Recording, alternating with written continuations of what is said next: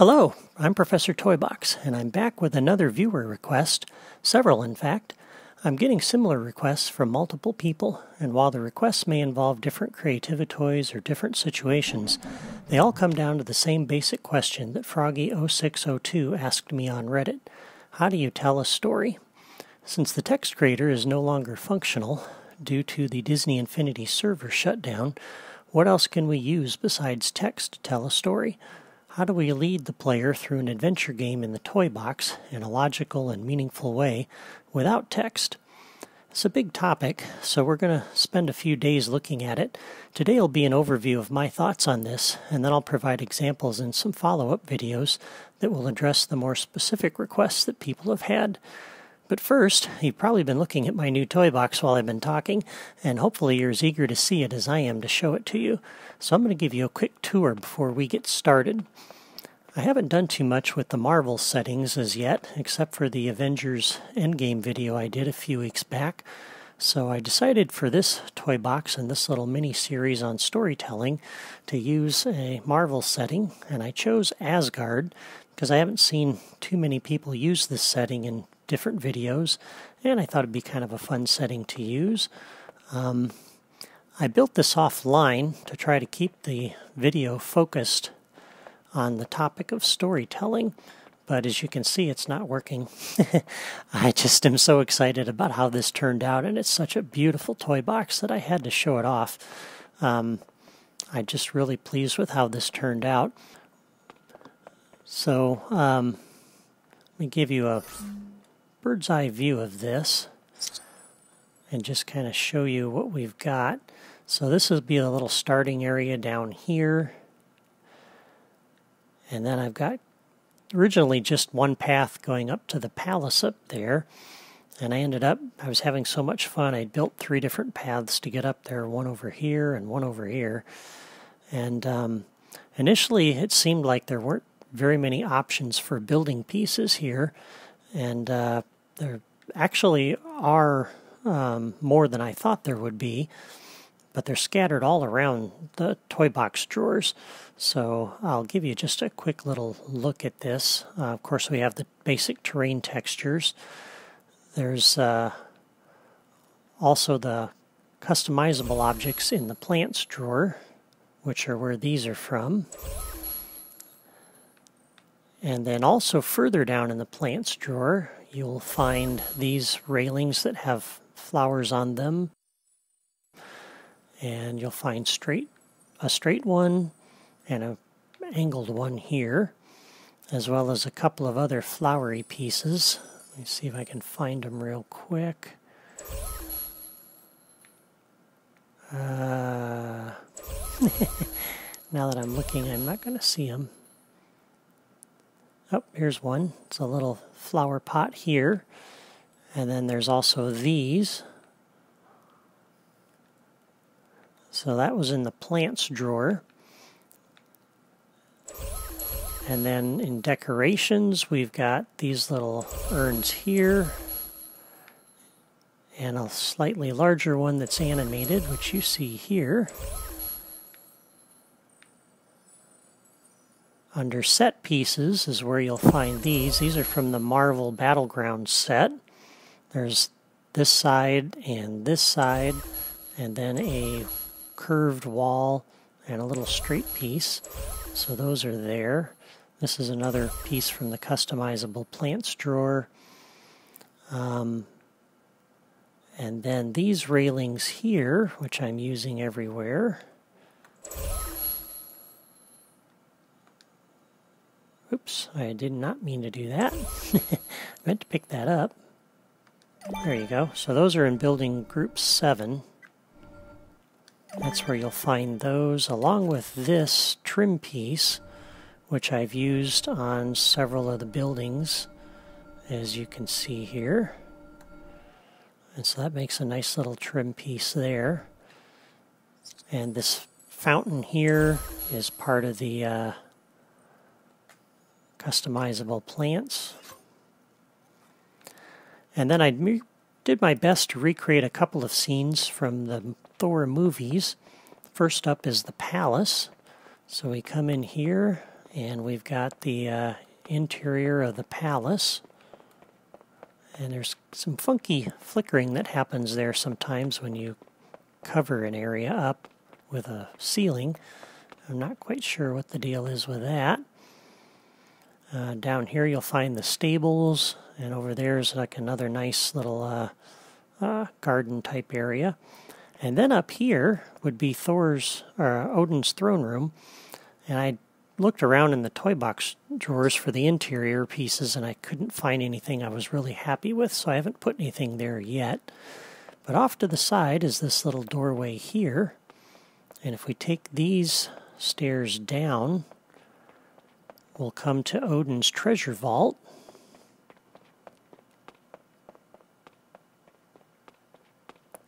And inside here are these little canisters with different treasures from Odin's vault.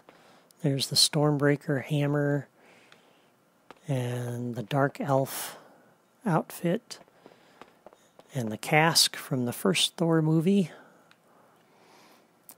And, the other thing that I found too is in the blocks drawer, there's 2 textures for the blocks that are Asgardian. There's that wall texture that I'm using there.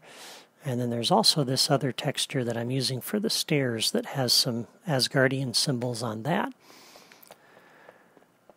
So I'm really pleased with how this turned out. The treasure vault just looks really good. That piece down on the end is from the Assault on Asgard toy box game from Disney Infinity 2.0. That's where the enemies come out of. In the movies, that's where the destroyer comes out to protect the things in the vault. So I've got a lot of neat little areas here, and this toy box turned out much bigger than I had envisioned originally. But it's really beautiful, and I'm really pleased with how this turned out. So I'm kind of excited to build a few adventures in here as we talk about storytelling. And so as we get started here, and here's the little garden area that was over here. Oh, and I wanted to show you, this is kind of a little hangar defense area, the military section. So there's a couple of ships down there you can fly, and some hangars. And those ships are from the Guardians of the Galaxy set from 2.0. So yeah, so I'm really pleased with how this came out. And like I said, I'm eager to run around in here and make some adventures. We're going to kind of do that next time. But for today, we're going to talk about storytelling. And so I want to go over that. But before we discuss the specific Creativi-toys that we can use to tell a story, I thought it would be helpful to first take a step back and talk about the general principles of visual storytelling. That's telling a story without words, which is what we have to do now in Disney Infinity. So it's all about showing and not telling, right? We've all seen dramatic films, cartoons, comic strips, or stage plays that have few, if any, words. I think about Charlie Chaplin. I think about the Bugs Bunny cartoons where he's directing an orchestra and he never says a word. And you can watch those programs for a few minutes and you understand everything that's going on. And you wonder, how are they doing that? Well, there are several principles in visual storytelling that we can apply to our toy boxes. The first would be context. This would be the context and setting of the story. So the setting of your toy box can communicate a lot of information. The skybox, the textures, the objects, the decorations, enemies and vehicles that you choose to use, all of these things establish the setting, which tells the player a lot about what they can expect. For example, you don't have to tell them it's nighttime in the city. If they see a skybox with an evening sky and high-rises all around, they'll get that information without you using any text to tell them. Your goal in building the setting for your game is to be smart and selective about the kinds of things you put in your toy box so you don't confuse the user with a lot of needless details. We've all seen toy boxes that have a little jumble of everything thrown into them. Don't do that. Likewise, when players sit down to play your toy box, think about the kinds of Disney Infinity figures you want to recommend them playing. Give them some choices, but don't let them pick just anything. give them options that fit the context of your game. So running around in here as Thor or Loki or maybe one of the other Marvel figures makes a lot of sense. Running around in here as Mickey Mouse wouldn't. Of course, there's nothing to prevent you from doing that, but if you're trying to tell a story, keeping the context consistent is helpful. The same with any puzzles, obstacles, or challenges that you use. They should also fit the setting. A player in a fairy tale setting isn't likely to be hacking into a computer terminal, so you don't want to be confusing them with things that don't fit. Of course, there's nothing wrong with mixing genres, but if you're going to do that, you want to establish the fact that science and technology both exist in your game at the same time. So as an example, let's look at my toy box here. So what do you see? You see Thor standing in Asgard, and that tells you a lot right away for the setting from this game. We're dealing with superheroes who typically fight bad guys. You know Thor, and you know what he's capable of. He can fight, he can throw his hammer, he can summon lightning. There's all different kinds of things that he can do, and so you know what to expect there as a player. You also know he's home. Asgard is the home of Thor and Loki. So if he's fighting enemies here, then you know they're invading his home. They might be trying to conquer it, or they might steal something out of his treasure vault. The number and kinds of enemies that I use will help convey that information. If I put down a lot of enemies, you can assume it's an invasion. If I put down some bodies everywhere in kind of a trail, and you're following that trail, and you only see one or two enemies at a time very infrequently as you're following that trail of bodies, you can kind of assume that it's a small, skilled force that's going after a specific target. Now, what if I want the enemy to be like the evil Empire from Star Wars? There's certainly nothing wrong with doing that, and perhaps we might want to do that for our story. So let's assume that the Empire is attacking Asgard. So to help establish that setting, I'm going to go ahead and put down a Star Destroyer over here, up in the sky. And we'll put this over where it's visible to the starting point here. So let's drop this right here. And then let's run back down here to the start of this toy box and see what that looks like.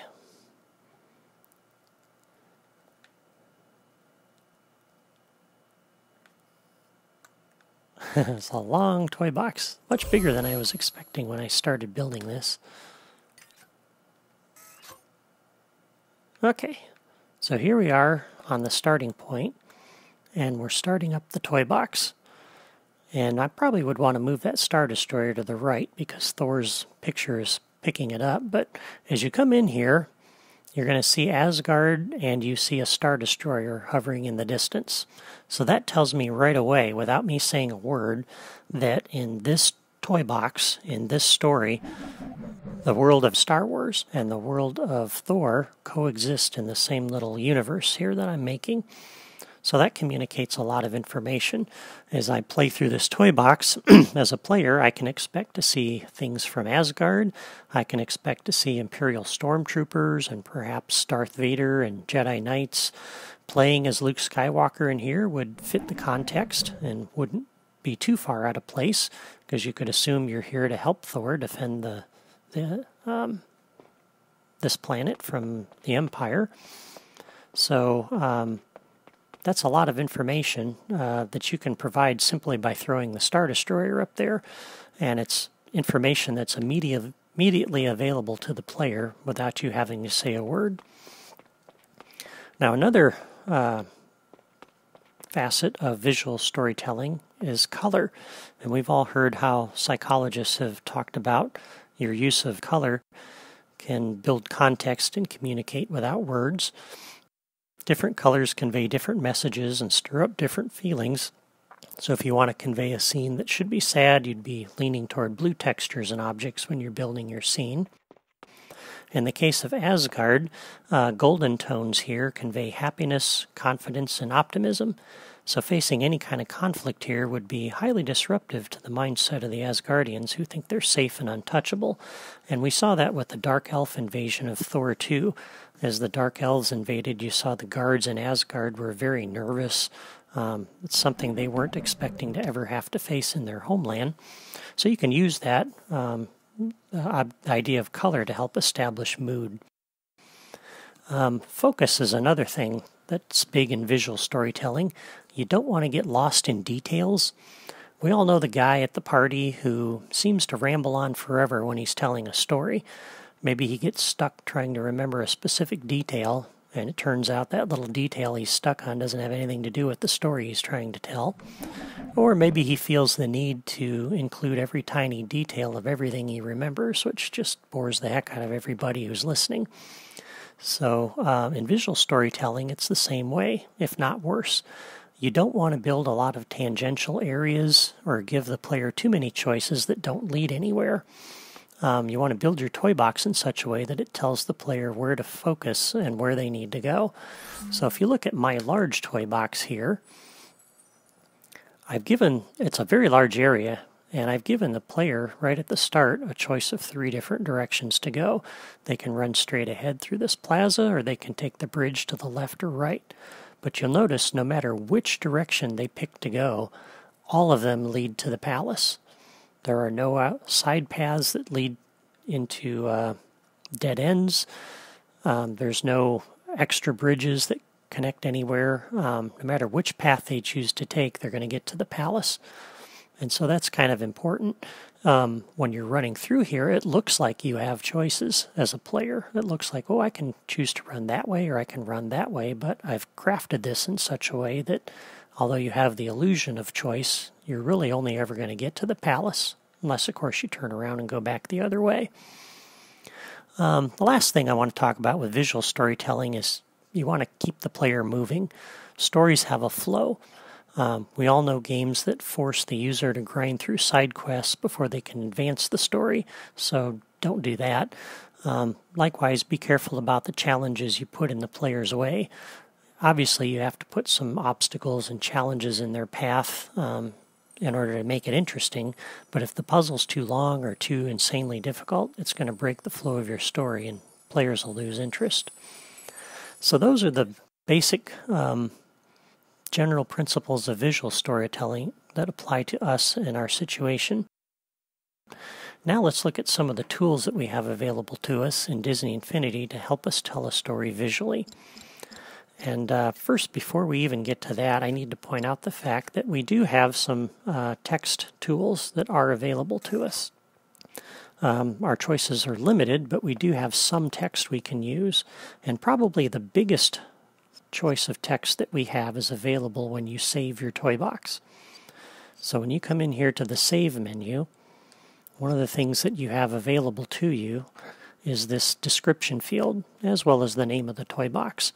And so you can use these to your advantage.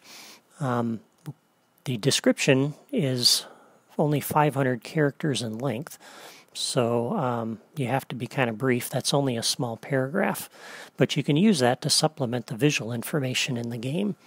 Use that to convey backstory or plot or the main goal. But remember, of course, you only have 500 characters, so don't waste them. Use it wisely. The save game title can be helpful, so you could perhaps use that to tell the name of the location that you're at, and then you don't have to repeat that down in the description. Also, you'll notice the game takes a screenshot that tells you where you are. So like for this one, this is the save game for this toy box, and I've got the location Asgard right in the title. So I don't really need to include that in the save game. And I saved this, of course, before I threw down that Star Destroyer. So that would show up then in the corner for this toy box as well. So this screenshot tells me I'm in Asgard. I've got Thor who helps reinforce that, and I'd have a Star Destroyer in the distance. So that screenshot tells me a lot. So I don't have to repeat all of those details in the description. And so I can focus the description on the things that I want to do. And there's going to be a number of mini adventures that I'm going to create in here. So for my description, I chose to kind of emphasize what those are, what kinds of things you'll be doing in this toy box. You're going to be defending Thor's home, protecting the citizens who are going to be some mission givers, asking for help. And you want to prevent the Empire from getting to the treasure vault and stealing the artifacts that reside there. So that's my description. It's brief. I made the best use that I could of that to communicate to the player before they start this what they can expect coming in story-wise.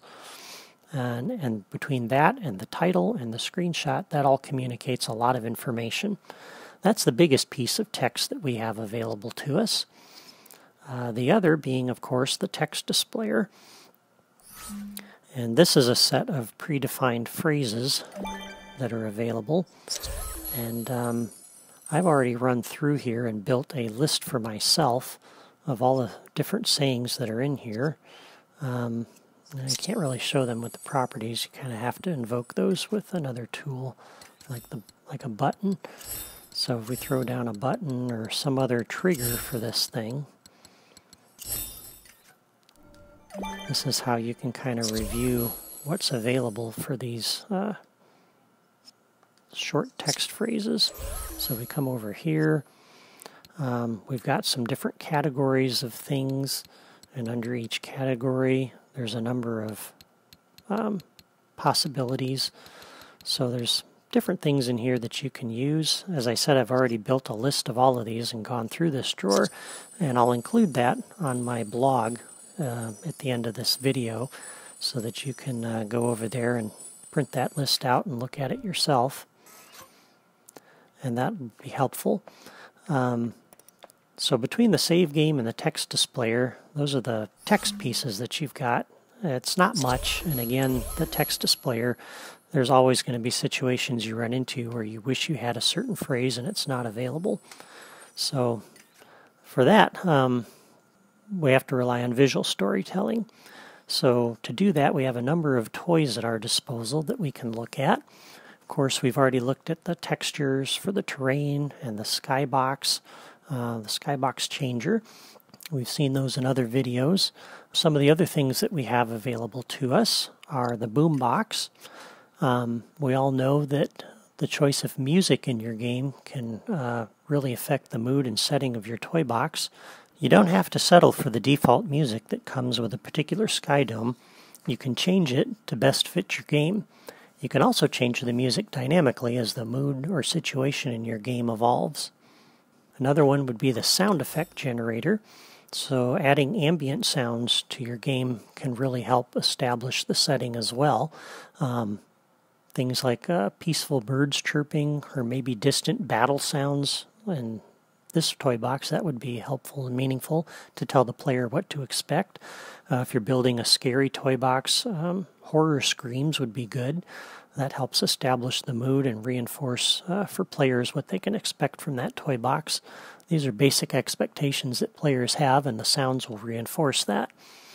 From a visual standpoint, we have the effects generator over here in the Creativi-toys, and you can use this to add smoke or fog or random lightning or fire.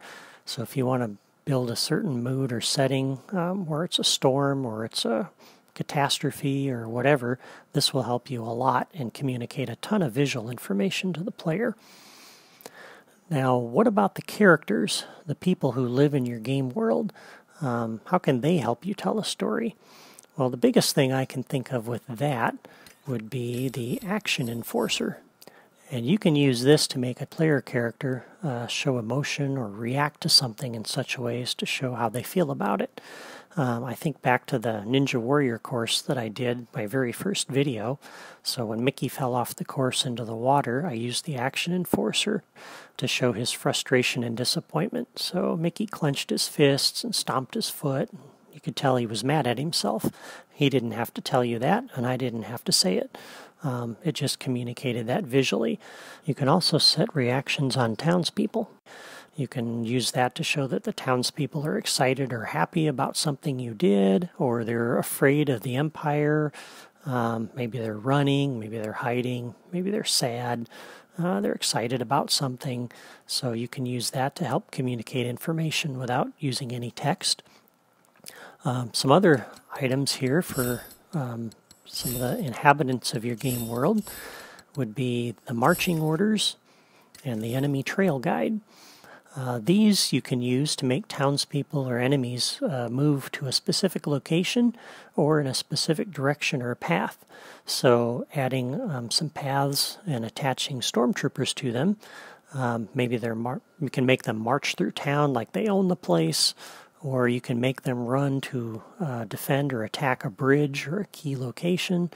And so having enemy troop movements and townspeople moving in certain directions away from or towards something can help convey the story as well. And another thing that's available are things like this safety dome that you can put an object inside. Those Odin's treasure tubes down in the treasure vault. There's a number of toys that enemies will attack when you put them in the toy box.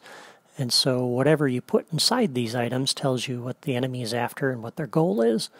It also alters their behavior. They attack it. And that helps you tell your story in a visual way too. So you're affecting the movement of the enemies and using that to tell your story, what they're after, where they're going, what their goal is. So that's things you can do with the characters in your game to convey story. What about guiding and directing the player through the story? Well, probably the biggest thing I can think of for that would be over here in the Creativi-toys drawer, and that would be the radar marker. You see this used a lot in the play sets, so anybody who's played Disney Infinity is likely already familiar with this. You can use that to direct players to specific locations. You can use it to tell the player what they need to do. So if you have an arrow pointing at a button, players are going to know they got to run up and push the button.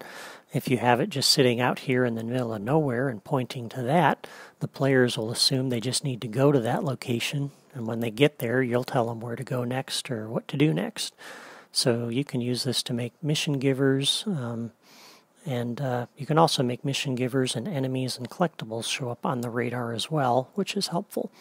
So that's the biggest way we have available to guide and direct people through a story. Another option, not so subtle option, down in the decorations drawer, we've got these arrows. So it's, like I said, not very subtle, but you can tell them, hey, go that way, or no, turn around. So you can use those to point the player along the path that you want them to take. Another subtle choice to direct them, which might be better, would be up here in the Creativi-toys drawer. We have these area lights. And so when you put this above an area, it kind of lights it up a little bit. And if you're using a sky dome with a darker evening setting, players will be more likely to notice and follow the path that you light up versus a darker path. Another option for directing players through here would be to use the cameras. So you can use these to build like a little cutscene that shows the players where to go or what to do, or something happening somewhere that they need to address. The camera can be standing still, or I believe you can connect these to a path as well and make it a little bit more dynamic. We're going to explore all of these different ideas here in a coming video, but these are some of the toys that can help you with visual storytelling. And I think that's probably enough today. This is a good overview. So next time I'm going to work on addressing some of the specific requests that players have had for doing some of these exact things and connecting these toys that we're talking about and actually making a short little adventure. And I'm going to do a couple of these because there's a couple of different things that I have in mind for this toy box that will show you how to use those Creativi-toys. So I think that'll be pretty exciting, and I'm really excited to see how this turns out and to be able to use the Marvel setting here along with Star Wars to build something kind of unique and fun. And hopefully that'll be some great examples and give you some ideas of how you can tell a story in your own toy boxes. So for now, I think that's it for today. Go ahead and sign up on my blog or subscribe to my channel to see what we do next time. You can find build tips and logic diagrams on my blog for the different challenges that I make. And for now, this is me and Thor signing off from Asgard, and we'll see you next time.